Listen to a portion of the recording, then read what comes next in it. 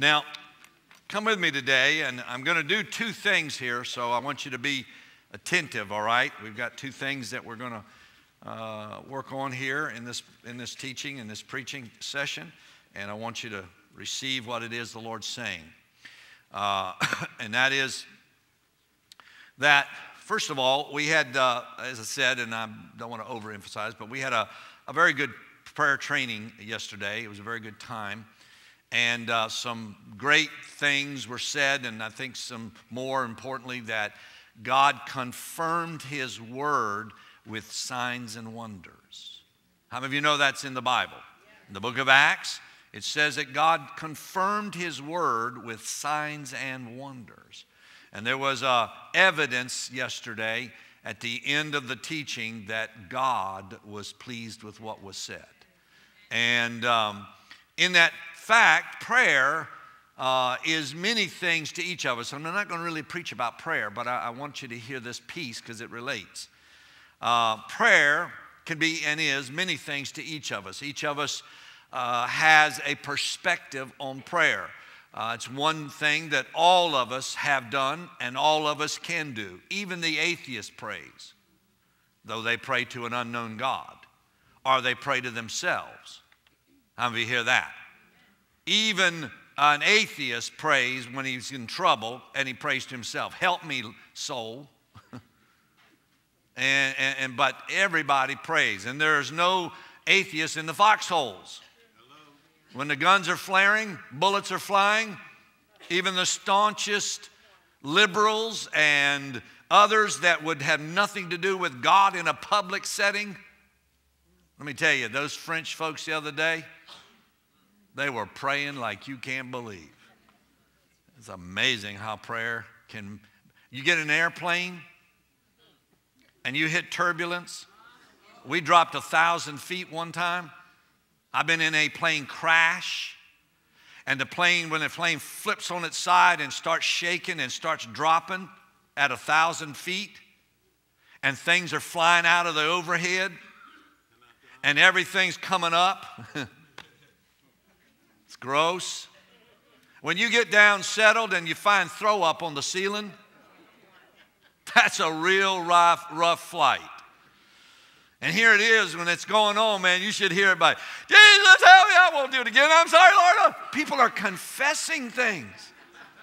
I mean, if I had a recorder, I could make some money afterwards. This is what you said, you know. Should I play that for your wife? How many of you know confession is good for the soul? So prayer is something that we all connect to in some way. Now, but one thing that prayer is, and that it's the stewardship of our spiritual life in Christ. Prayer is the stewardship of your life in Christ. Prayer is the stewardship. Now, the word stewardship there is simply means management or manage of. It does not mean ownership. When you are a steward of something, you only manage something, you don't own it. How many of you hear this? Come on, are you with me today? So stewards manage something, they don't own something. So when you take that word and connect it to prayer, it's the stewardship of our spiritual life. We don't own this spiritual life. We are just managers of it on the earth. Come on, how many of you hear me? And what you do as God's manager of His property is important. How many of you know He owns you? If you're a Christian, He bought you. You've been paid for. You've been bought by the blood of the Lamb. And because He bought you, He owns you, He has rights to you. You're not your own. And because of that, then you're not your own. You're the steward of what He owns. How many of you know the earth is the Lord's? And the fullness thereof and all that dwell therein. All right? The earth belongs to the Lord. We don't own the earth. Some of you say, well, I own my property. Well, on a document you do, but in reality, the same God that owns it can stick your rotten body in it. Think about that. You think you got something? The God that owns the land you say you think you own will one day put your rotting body in the same dirt. That means he's got to be in charge. How many of you hear that? Now, 1 Peter chapter 4. Let's go there. I'm going to read a little bit to you. And I'll help you. I think I can help us all understand some. This is an important word for this church for 2015.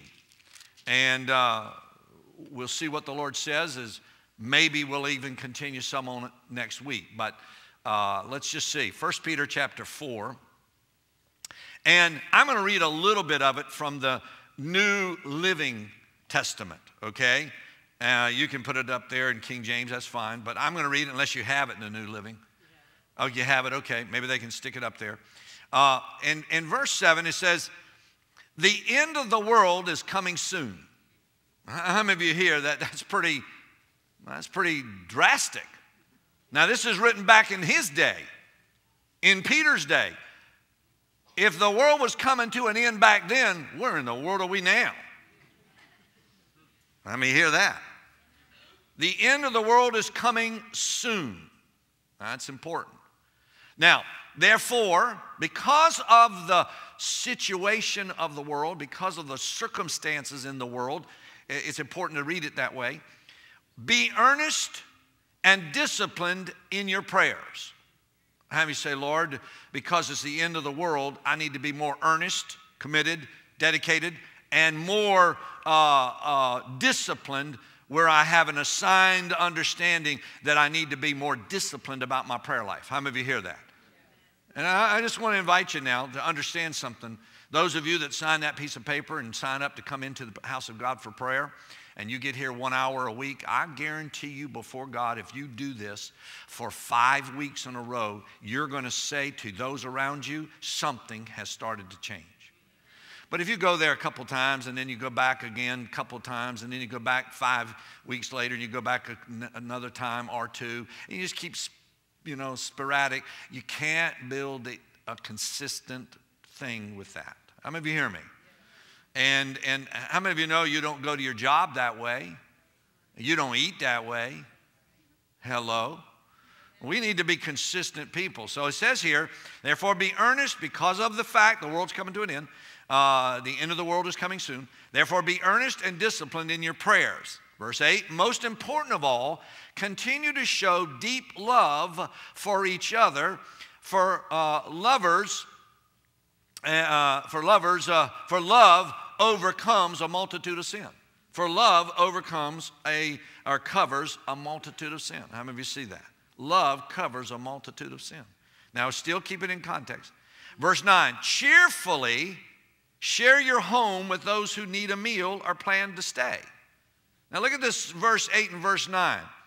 Most important of all, that's pretty drastic, continue to show deep love for each other. I mean, Peter is laying down some biblical principle here that we should be earnest in our prayers. We should be continually in deep love. That's not shallow kind of love. And because remembering that love covers a multitude of sins, so we're going to be merciful in our love. Verse 9, cheerfully, we're going to be happy to share our home with those who need a meal or a place to stay. I mean, that's pretty radical Christianity. And then verse 10, God has given each of you a gift from his great variety of spiritual gifts. Use them well to serve one another. I want to anchor there a second. How many of you know God has given each of you and I a gift from his great variety package of spiritual gifts? Every one of you has a gift. Every one of you has gifts. And may I admonish you, you should not use your gift for the world and never use it for God. May that gift dry up. If you only ever use your gift for the world and never for the kingdom of God, I pray that your gift dries up, because that's not what God intended. God intended to give you gifts, which he did, but he intended you to use your gift for the kingdom and for yourself. How many of you know that Ashley playing the piano, I'm glad she don't sit at home and play. I'm glad she shares that gift, aren't you? And that's the point we need to understand. So he says, God has given each of you a gift from his great variety of spiritual gifts. Use them well, but you use those gifts to serve one another. Now he's brought in another aspect. He's brought in the prayer. He's brought in the fact of opening our homes to people and being generous and hospitality and all that.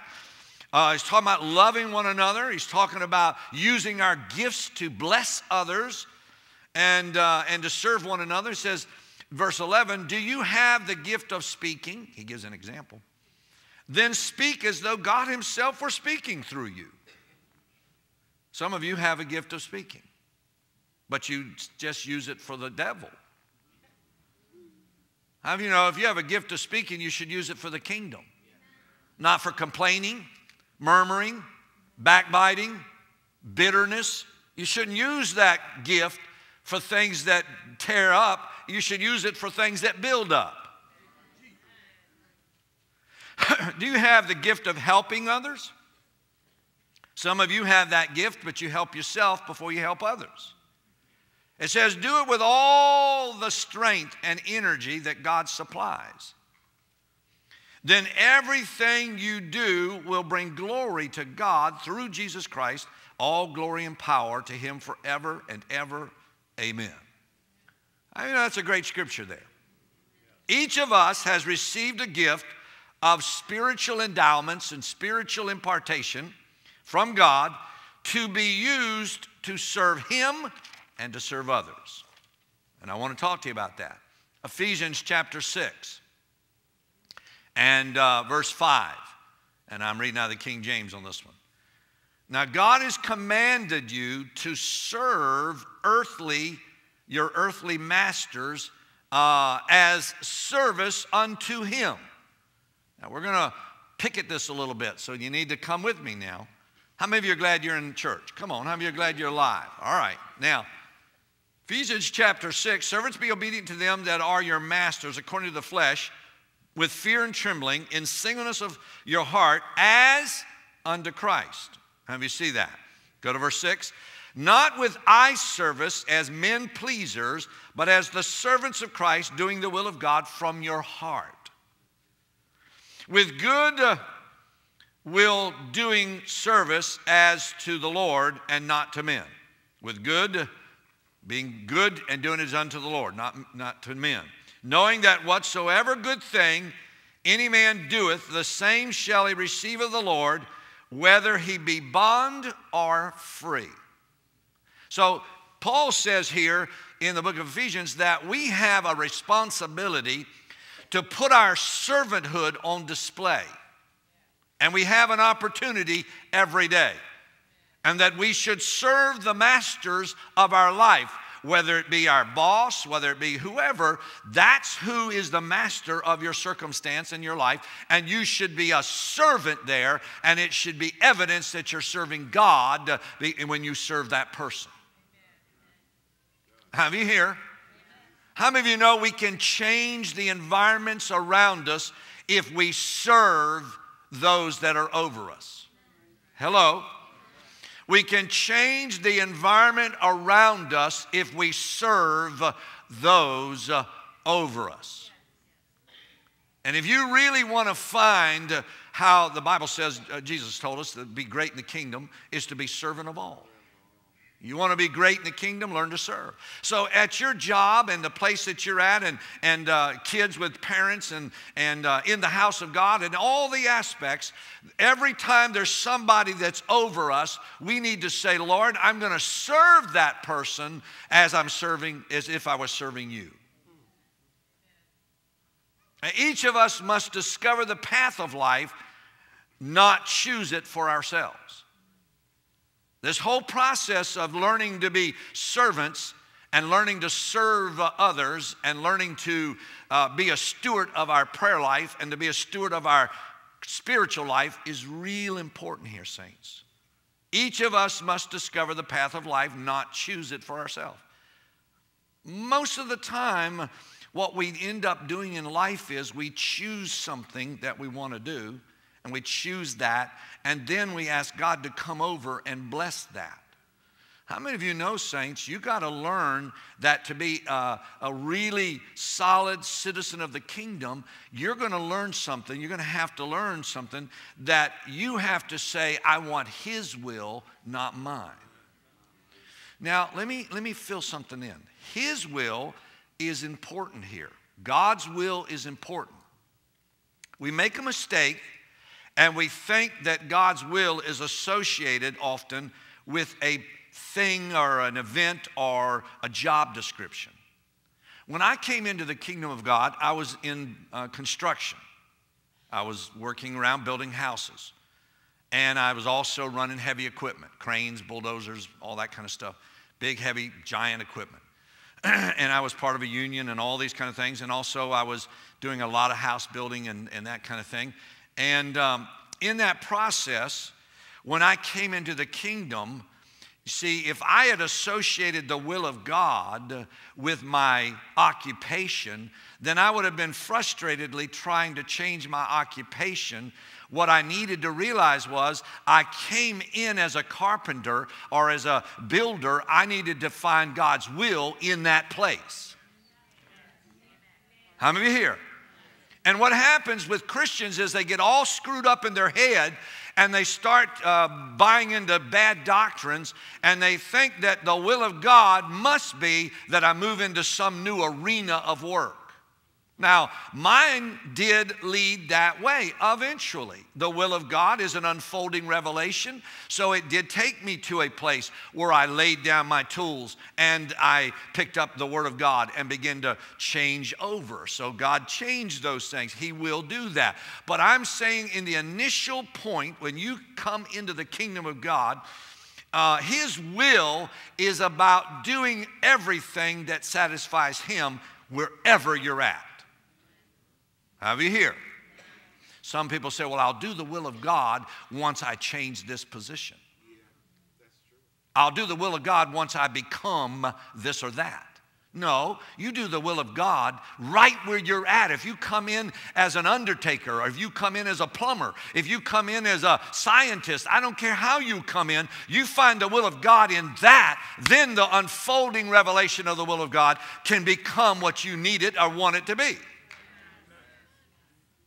But if you're not faithful to the will of God, in the small things that God gives, He will never let you have the big things.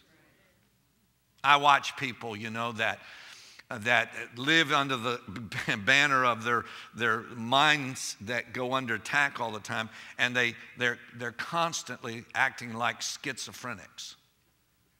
They're Christians. And today they're loving Jesus. I mean, today they are so in love with Jesus. And tomorrow their schizophrenic has moved in, and now you don't even know if they're coming to church anymore.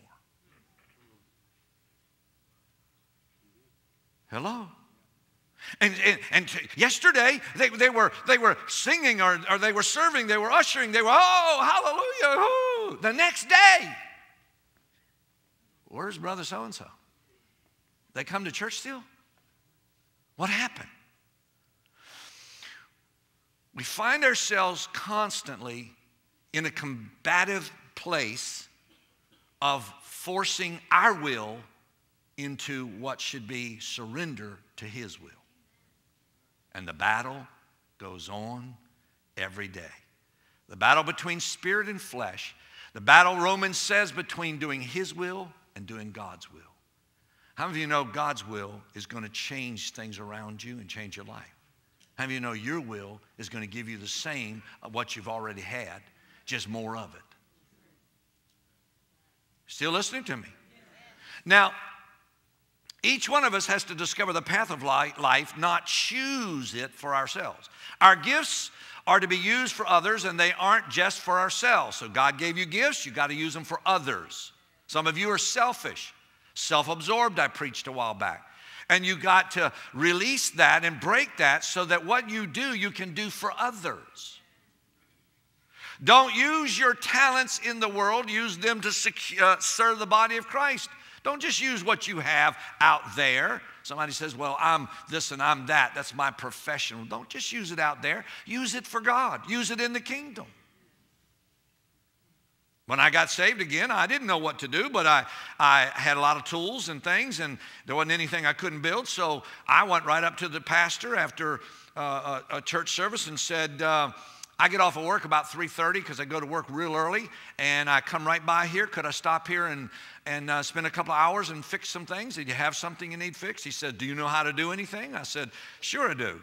So he said, okay, here, there's some cabinets that need to be hung in the kitchen. They're sitting on the floor in boxes. Could you come after after work? And yeah, sure, no problem. So I went in there and got somebody to help me and got the cabinets up there, screwed them in, and next thing you know, fixed the door. Next thing you know, I was fixing a toilet. Next thing you know, I was fixing this and that and this and that. Next thing you know, I was putting a little roof on that got tore off, and I was fixing things and fixing things. And I found that those were things I could do. I didn't know the Bible. I didn't know how to preach. I didn't know that I had a gift of talking. And so all I did was I took what I had and offered it to the Lord. Are you listening to me? And I found that I was always in the right place at the right time. Because the will of God will always be the center of where God is.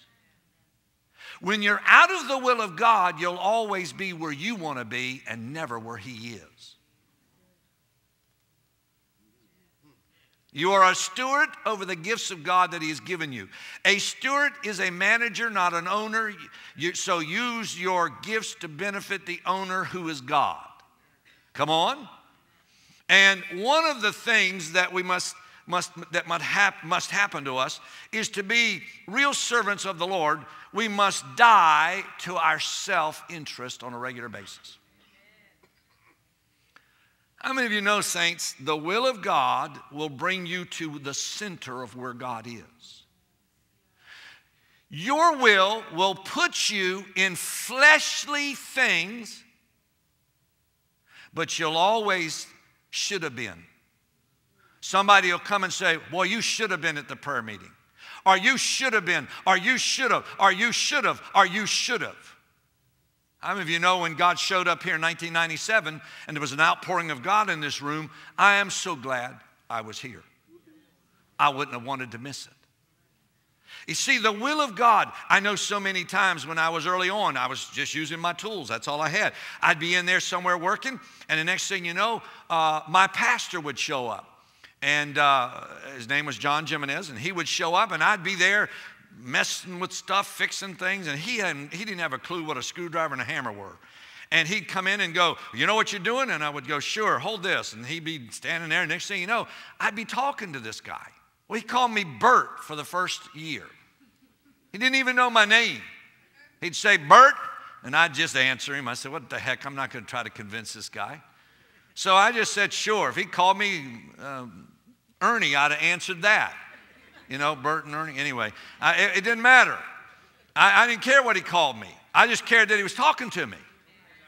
And then one day he says, hey, I need to go somewhere. You want to drive? I said, sure. So I said, I'm not, my clothes are not. No, get in, you drive. And gave me the keys, and I said, drive, where are we going? Oh, I got to go. And took him around. He's talking, okay. Next thing you know, drive back to church. Thanks a lot for driving. Okay, and I go back to work. And then, I kept doing this. The next thing you know, some ladies came over, and they were what they called intercessors. And there was this little woman named Eloise. She would come over. And whenever she came over, your hair on your head stood up. And you felt like, oh man, what's this woman? And she would come in, little short little thing. She'd come in and she'd say, hi, how are you? And I'd go, I'm fine, I'm building this. And she'd go, I just came because I was over here and the Lord spoke to me to find you, to pray for you. Okay, and I'd have my hand full of tools and stuff, and I'd do this, and she'd lay her hands on me, and she'd start praying, and whoo, man, saying that I felt good with that, man. And she'd pray some more, and so, next thing you know, after a little while, I kept kind of looking out the door, and I'd be working, thinking maybe she's coming.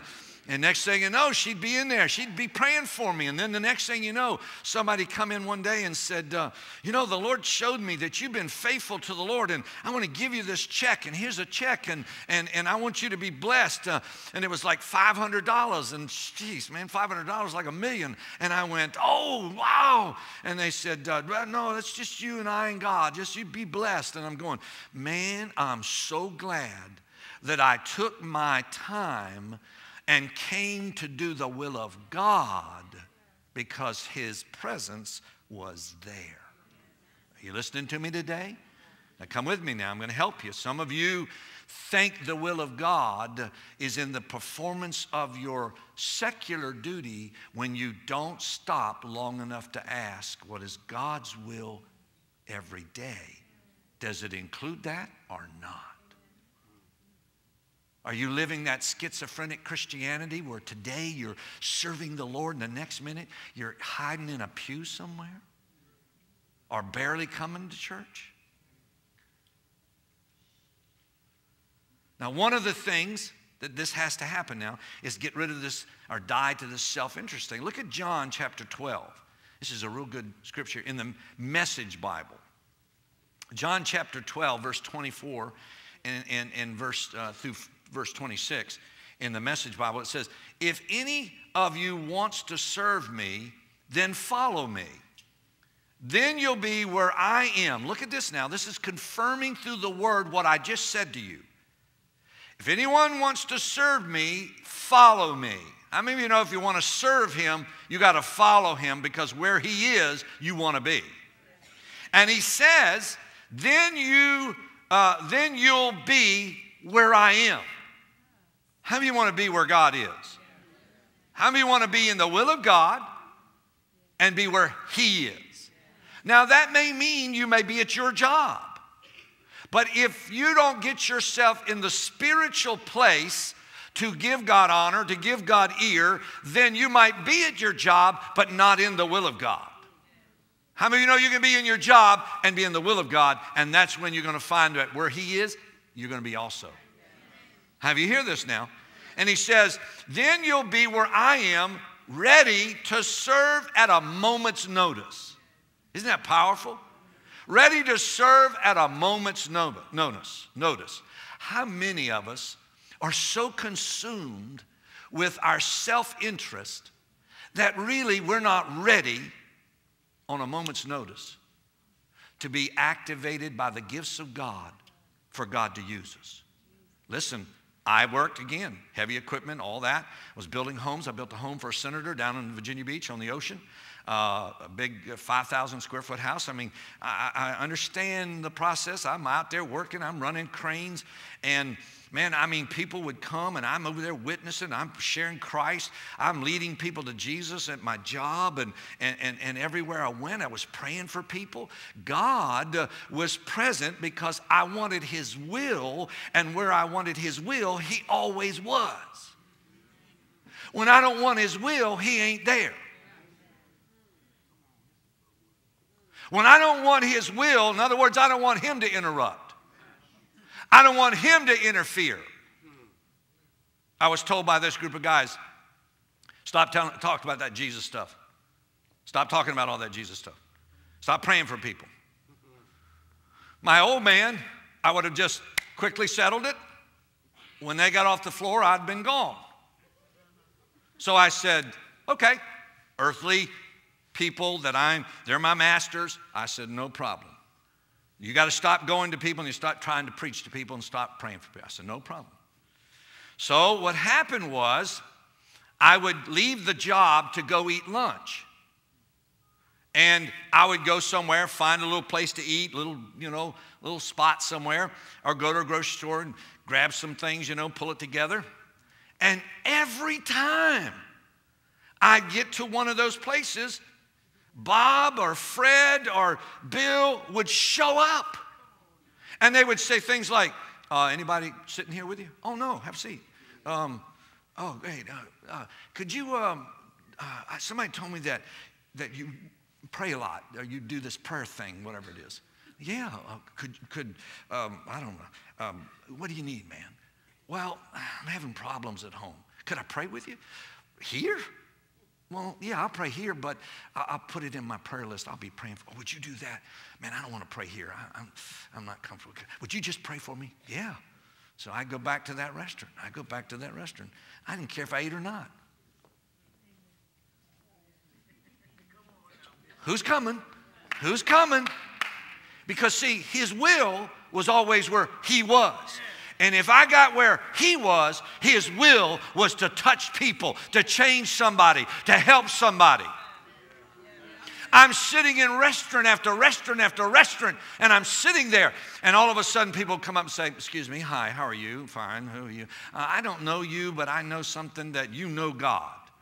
My wife was sitting there one day, and a lady came up and she said, look, I'm sorry to interrupt you, and ma'am, please forgive me, but sir, you know God and you know about tithing. I said, well, I do, both of those. And I'm sitting there. So I began to realize that when I said, Lord, I want to do your will, his will put me right where his purpose was. Are you listening today? But when I decided to do my own will, his purpose never showed up. I led nobody to Jesus. I prayed with nobody. I did nothing for God. But when I said every morning, okay, Lord, I'm going to work construction, and I'm going to serve you, and I'm going to do your will. So put me in the right attitude. I want to fulfill your will every time, God would sovereignly maneuver things for me. I'm standing one day, and God said to me, go over there. And I'm thinking, Lord, why? So I get up and I go over there. And I'm standing by this shack where all the construction workers come, and I'm standing there, and I'm thinking, why am I standing here? This is so dumb. Maybe I didn't hear right. About the time I turned, where I had been sitting, a 300-foot boom of a crane broke loose, fell off the crane, and tumbled back onto the place where I was sitting. Are you listening to me today? I want to be. I didn't say whatever your position. You make clothes, you can be in the will of God making clothes. You're a dentist or doctor, you can be in the will of God. I don't care what you do. But it's when you do not give God an ounce of opportunity that you'll do your own will because you're selfish, self-centered, and you don't care if God shows up. You'll have nothing but yourself. You can work for a judge, and God can show up. I love this now. You reading this with me? He says, then you'll be where I am, ready to serve at any moment's notice. The Father will honor and reward anyone who serves me. How do you want the Lord to reward you? A seed falls to the ground and dies. If it didn't, you would never see the fruit of the seed. When you let your life die, then you become a servant. A man's life equals his will. God's life is God's will. God cannot live through you until your life dies. God doesn't work through something that's alive in Adam. He only works through something that's alive who has died and is now alive in Christ. Are you listening? So when I'm alive in Adam, my old flesh, I got nothing to bear evidence of Christ. But when I die to myself, remember Abraham is going to kill Isaac? He had to give up what was his so he could have what was God's. How many of you today say, Lord, I need to say that not my will, but thy will be done. Isn't that what Jesus prayed? Father, not my will, but thy. But see, that's not the change of your, I'll do your will, meaning I'm going to go become something. That's a cop-out. That's a cheap, tinsel cop-out. Why don't you do the will of God right where you're at? Right in the spot where you're at, why don't you do the will of God? And then if God wants to elevate you, move you, enlarge your capacity, you'll get that. But if you're not faithful in a little, you'll never rule over much.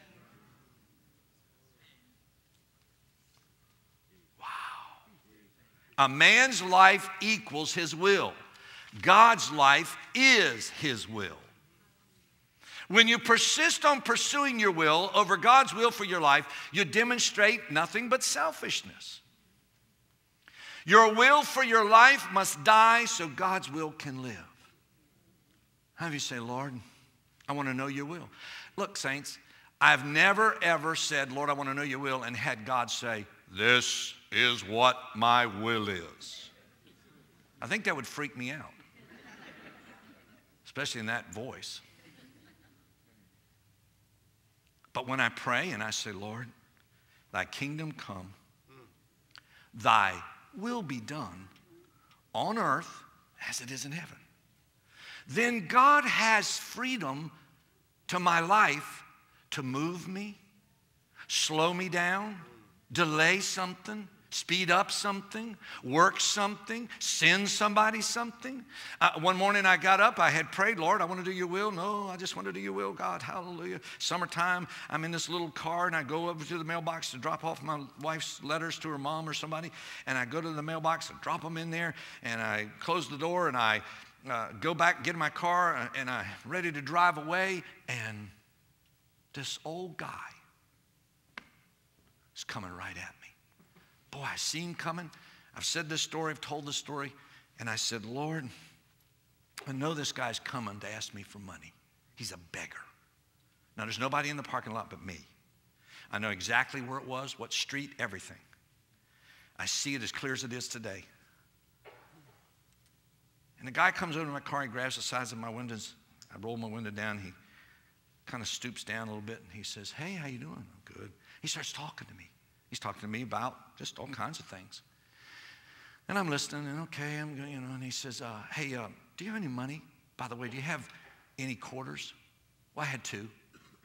And it was to get 7 up each quarter. I was loading dump trucks with a big crane, and I had a quarter for each for lunch and a quarter for the afternoon, 2 drinks. I got it settled. It's all the money I had. So, I said, no, I don't. I lied.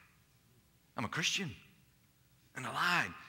And he looked at me and kind of leaned back and he started telling me about the things of God. Well, that freaked me out a little bit. Then he leans back and he says, hey, you must need those quarters more than I do. And I'm going, jeez, man, get these quarters out of here. And he says, thank you. He says, remember next time, when someone asks you, remember you need to speak what the truth is. Well, shut up. Well, he walks away and he gets to the back of my car, and it's just like he took a zipper and he opened up the atmosphere and he just stepped in and closed it behind him. No one's there. The whole place is empty. It's daytime, morning, and I'm watching a guy step in to some other world and zips it up and he's gone. I am freaked out. So I go to work all day, didn't use those 2 quarters. I didn't even get to 7-Ups. I was so blown away. I go home, I'm freaking out. I go in the house and the phone rings. And a lady, Jean Jernigan, Phyllis calls, and Curly says, it's Phyllis. Phyllis, a lady we just barely met, knew. Okay, I grabbed the phone. Hi, Phyllis. Bart, don't say anything.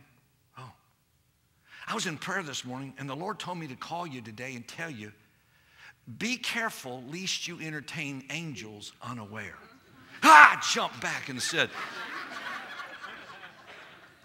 what are you doing? Lord, I want your will. His will is where he is. How do you want to be a little bit more clear and say, I want to be where you're at? Can you hear that? I don't care what it is, whatever your job is, that's okay. Don't try to change jobs. Try to find his will. Wow. People are afraid because they think doing God's will won't be as fulfilling as what they want to do. So they limit God's Zoe, abundant life, from flowing through their yielded life. You'll never know God's will for your life, my life, until you cancel your plans for your life. God's will and plans will always be better than your wills and plans, no matter what it looks like. Genesis 22, 1 through 5. Abraham called what God told him to do worship. When God told him to take Isaac and take him up on the hill, Abraham called what God had told him to do as worship. How do you know whatever God tells you to do is going to turn out for your good, and it becomes a place of worship for you? Can you hear that? Kill my child. What do you mean kill my child? Oh no. Do what God tells you to do, and it becomes a form of worship. I'm not saying go out and kill your child. Some of you probably have wanted to, but don't. How many of you know worship becomes the point of your sacrifice? Deuteronomy 10:12. God requires us to serve him with all our hearts and minds and with our entire being. Serving God requires a change in your attitude. How many of you say, Lord, I need to change my attitude? Serving God requires a reverence and the fear of the Lord. Hebrews chapter 12, 28. Therefore, since we are receiving a kingdom which cannot be shaken, let us have grace by which we may serve God acceptably with reverence and godly fear. Psalm 2, verse 11 in the Amplified. We need to serve the Lord with serve the Lord and others with joy.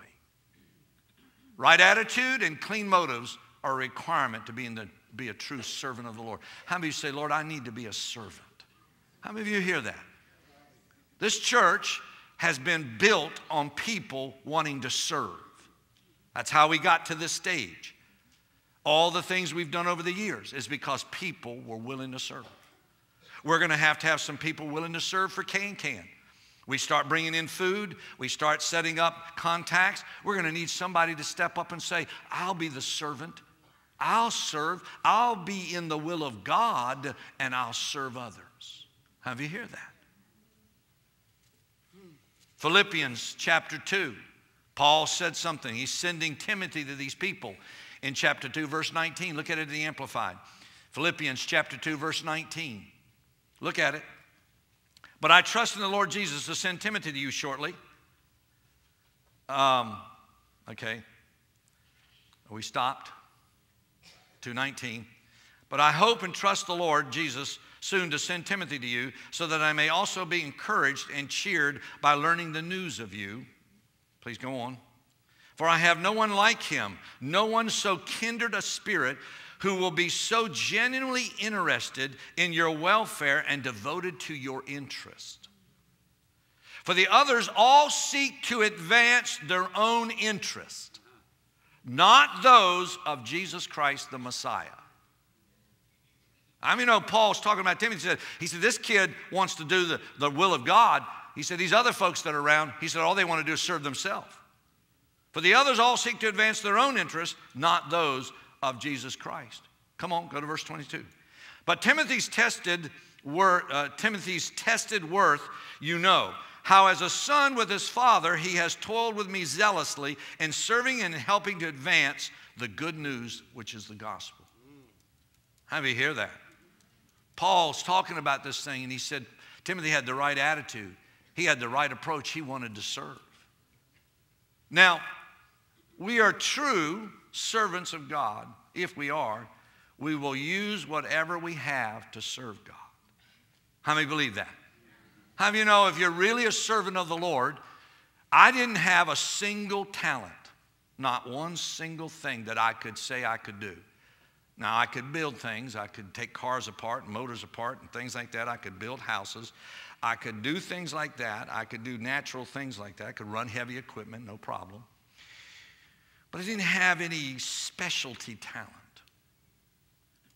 But you see, God takes the little things to confound the wise. He takes what we offer him and turns it into much. How many of you know that many of you college degrees, many of you have great capabilities? And you have to ask yourself in 2015, what do I do with what God's given me? Am I doing what God gave me to do, or am I just satisfying myself in my self-interest?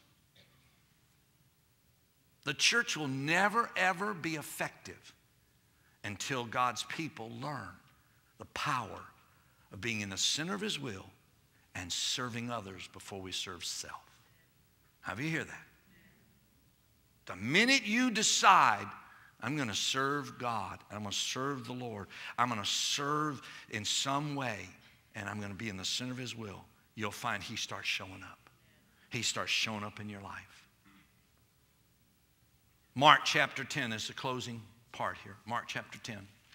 It's a story, a real quick story that I think would help us. Mark chapter 10, verse 21.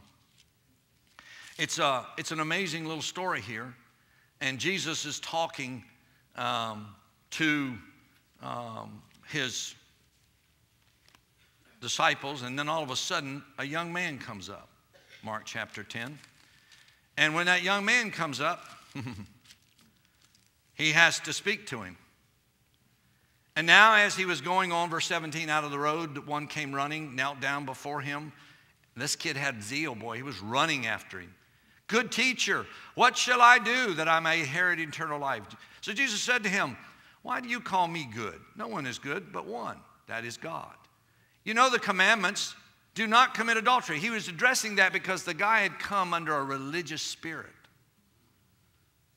You know the commandments, do not commit adultery, do not murder, do not steal, do not bear false witness, do not defraud, honor your father and your mother. And he answered and said to him, teacher, all these things have I kept all from my youth.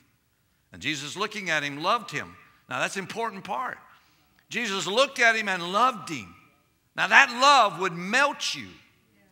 And he said to him, one thing, oh my God. Can you imagine the Son of God looking at you with those eyes and saying, just one thing. One thing you lack. Go your way, sell whatever you have, and give to the poor. And you will have treasure in heaven. And come and take up your cross, take up the cross, and follow me. But he was sad at his word.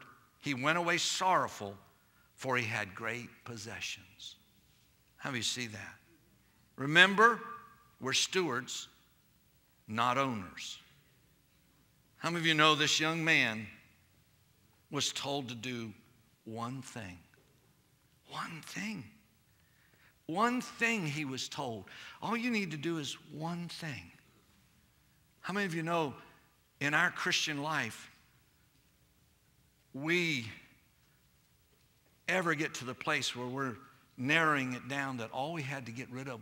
How many of you could get rid of one thing? Just one thing, Ashton. Is there just one thing you could dump aside? Yeah, right. How many of you could get rid of one thing? So if Jesus came to you and said, get rid of this one thing, you would say, sure. Your pride. Get rid of that. Well, yeah, but. Oh, what about that unforgiveness? No, we don't need to go there. Let's go over here.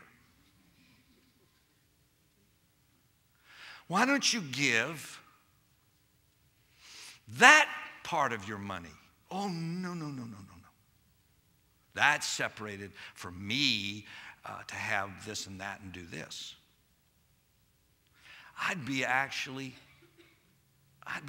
worried if I was praying and the Lord showed up and said to me, one thing. That would bother me. Because I know that whatever that was, I'd want to pick the thing he was really after. Huh?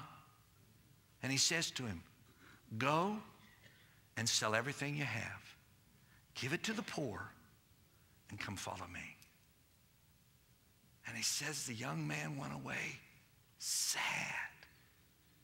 How can I do that? Do you know, saints, I say this, and I've said it many times. Our human will is more powerful than any demon who's ever been on the earth. Because your will can say no to God. But demons can't.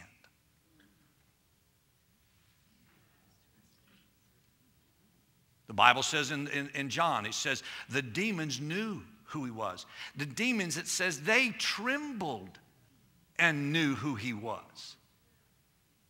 But you and I, because we have this thing that God in his sovereign way gave us, it's called my will. So I have the will to say, God, later I'm going to do my own thing. God, call me back in a couple of years after I've had fun. God, check back with me in a few years after I've done this, this, this, and this. Wow. How many say, Lord, I want to do your will? How many of you want to serve the Lord today? How many of you want to serve the Lord with all your heart? Will you stand on your feet? I'm going to pray for you.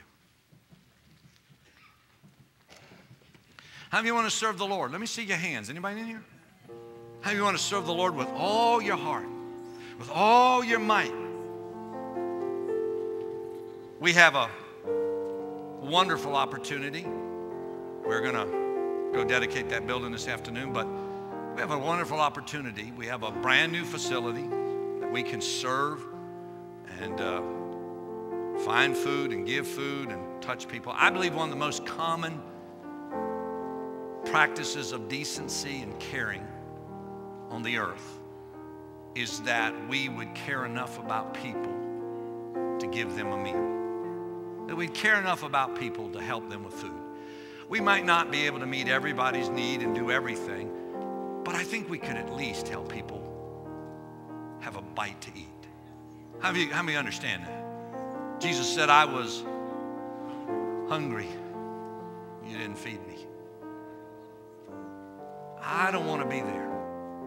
I want to be able to. We've been here 31 years.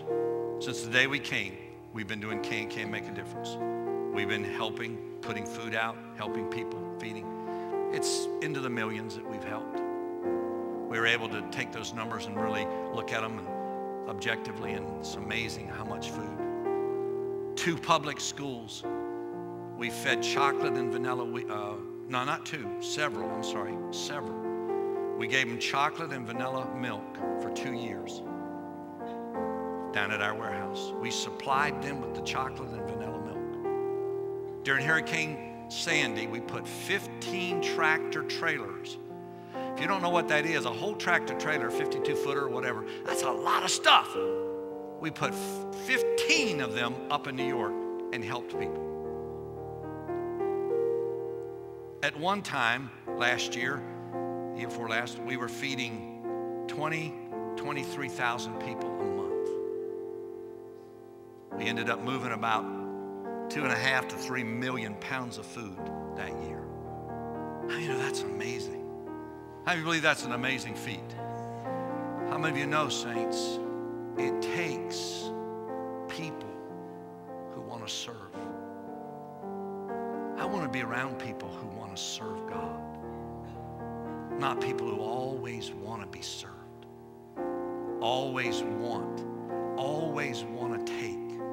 Always want somebody to make sure they're blessed. Would you put your hands out and say, Lord, I offer my hands to you today. I want to know your will. Even at my job, even at the place I'm standing today, I want to know what's your will. And in my ignorance, help me see it when I don't usually see it. Help me be aware of your plan because of my prayer every day. You'll put me in the center of your will. In Jesus' name. Now let me help you. Let me help you. The center of his will never ever be centered around your good pleasure. When I said the center of his will, God only shows up to do what he wants done. So when you look at that prayer again and you say, I want to be in the center of your will. Oh, it was his will today that I got so blessed, added to, multiplied, and all. That's sometimes part of it. But let me help you. If you remove those scriptures that I just preached,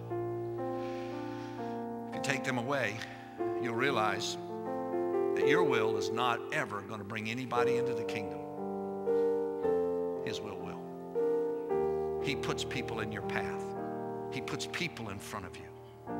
If I asked you the question today, when was the last time you led somebody to Christ? When was the last time you had somebody's hands and you led them to Christ? When Jesus came to give his life a ransom that many might be brought into the kingdom. 2015, something new's got to happen. Some of you that never win a soul, you need to repent because you're mostly selfish and you're not looking to your left or your right. And God is sending people your pathway. My wife and I were on vacation last year, and the Lord put us in a little restaurant that was nobody there but us. And they eat chicken in stew for breakfast. Never seen anything like it. Soup bowl of chicken, it fell off the bone with onions and meat, onions and potatoes and all, but that was breakfast. You know what that is? Okay, she's over here. Yeah, amen. Maybe I'm making her hungry, I don't know. But in the process, my wife and I began to talk to this lady. She finally brought a chair. She's the owner. And she began to tell us how her life had been really not going well. And she had been saying, Lord, I need somebody to talk to me, encourage me. And here we were on vacation, of course. I'm vacationing. I can't talk about Jesus. Maybe say, Lord, make me aware. Your will always be where you're at. Father, in Jesus' name, I pray right now, let there be a settling of holy conviction over the hearts of your people, that we will not be satisfied with our life of normalcy and selfishness, but that, Lord, 2015 will be the birthing of something alive and fresh and exciting, that we get outside of our box, that we get outside of our selfish self-centeredness, and we embrace, God, the center of your will. And we'll see a harvest come in. We'll see lives changed. We'll see sovereign appointments and anointed moments, Lord, that you'll intervene and cause us to be a rejoicing people, that every day becomes an exciting day to find you in the midst of our lives. Father, I pray all over this room. I pray for those that are just absolutely cold. You know who you are. I could prophesy to you. You're cold. Your heart is hard. Your heart is hard. And I just pray that God, like a spring wind, a gentle breeze would just blow over your heart and soften you. Soften you. Father, in the name of Jesus, soften your hearts of your people, God. That we'll not get so cold and so hard that we'll fulfill what Timothy said. In the last days, men's hearts will grow cold. The lack of the love of God. Forgive us, Lord. Forgive us. We thank you, Lord. We thank you. In Jesus' name. Lord, I pray right now all over this room. Heads are still bowed. Maybe somebody is here today and doesn't know you. If that's you right now. You say, Lord, I need to give my life to you. I need to surrender to you. I need to be your servant. I need to let go and let you come in my life. If that's you right where you stand, I want to pray with you. Just hold your hand up. Say, Pastor, it's me. I need today to get my life right with God. I need to give myself back to God, or I need to get right with God. Hold your hand up so I can see it, and I'll pray. That's you. Yes. Yes. Anybody else? Hold it up. I don't want to miss you. Just hold it up. Say, it's me, Pastor. Pray with me. Just say, it's me. It's me. That's all I need you to do. I'll pray for you. Anybody else? You raised your hand? Yes, over here. You raised your hand? Come down so I can pray with you. Come on. You slipped your hand up. Come and stand here right now. Come on, sweetie. We'll pray. Anybody else? Anybody else? Come on. Anybody else? Come on. Anybody else? Quickly. If you raised your hand now, I don't want to drag you. I don't want to beg you. Okay. Pray right there, and that's it. Father, in Jesus' name, I thank you for that prayer. And Lord, I bless your people. I thank you for this day. In Jesus' name. How many of you hear this? How many of you hear this message today? Come on, let me hear you. See your hands. How many of you hear this today? How many of you say, Lord, I want to serve your will in 2015? Can you say amen to that? How many of you would like to do something today? How many of you would like to do something? We're getting ready to go in and dedicate our new building. How many of you would like to sow something and bless that ministry? I'd like you to do this with me. Would you pray with me? I'm going to ask you, guys, put some plates up here. I'm going to ask you to think about and pray. We're believing for a forklift right now. We think we might have one lined up. We're talking to some people. We want to do the will of God, and we want to feed. How many of you believe that that warehouse is going to touch a lot of people? And coming up on this hill is also, there's a motive behind it. Maybe we'll have them close enough to the church. We can bring them into the kingdom. Come on. How many of you believe that God wants to bless that ministry? We need about $7,000, $8,000 to buy a forklift. If that's you, you can say, amen, I'll buy that. I don't know who's here today, so I never know. But we need you to give generously. Do not tip God. Let's sow something today. I have a figure in my heart that I'd like to see us do today. Listen to me and I'll tell you. It's 2015. We're all finished with Christmas, and we all didn't get in debt this Christmas. Now, I'd like to see us put $10,000 in the plate and say that's a good startup contribution for Can to be able to launch out and be able to do what it has to do. I believe that we need to do that. Eventually, we got to hire somebody, so we need somebody to run the place. How many of you believe that God will use this ministry to touch? Anybody here today? Some of you act like you're half asleep. How many believe that God will use this opportunity? The Bible says if you're a friend of the poor, then you've become a friend of God.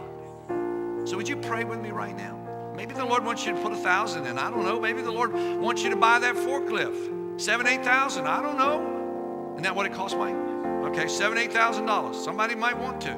I don't know what it is, but I want you to sow in that. We're going to dedicate this building to the Lord and then walk away and it's poor. You know that building should never reflect poorness. Though we give away food, it should represent the kingdom of God and the abundance of blessing. How do you hear that? It should not ever. That's why when you drive up, you're going to see a nice big sign on that building, and it's going to give glory to God, because we believe that the Lord wants us to bless people, but not out of a spirit of poverty, but out of a spirit of blessing. Now let's pray. Father, in Jesus' name, Lord, I pray for your people right now, all over this room. There's some that'll give 100, some that'll give 5, some that'll give 1,000, some that can give more. Lord, speak to your people today. I ask everyone, leaders, everybody in this room, sow something into Can. Sow something into Can make a difference. Let's launch this ministry with joy that we say, amen, Can's not broke.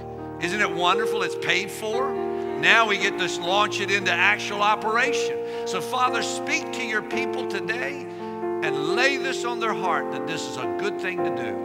And we thank you for that in Jesus' name. And everybody said amen. Now here's what I want you to do. I want you to stop. Do not give a tip. I'm asking you to sow into a ministry like this was Billy Graham Association. You're sowing into a ministry, a seed that will make that work down there flourish. How many of you hear this? Yes. Come on. How many of you hear me today?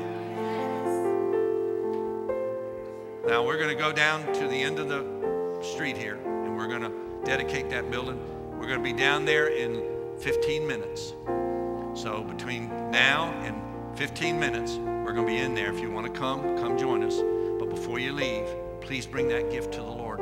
I want this ministry to be a blessed ministry. Can I hear something from you today? Rock Church, would you act like you're saved? How many of you believe this ministry of Can is of the Lord? Well, how many of you want to hear an amen and a shout that this is going to be something fruitful? Could you respond? It's like some of you act like somebody put a gun at you, and I'm not trying to rob nothing. I'm trying to sow something. Please be generous with the Lord. Get in His will, and you always will. His will, you always will. Come on. I give myself to you.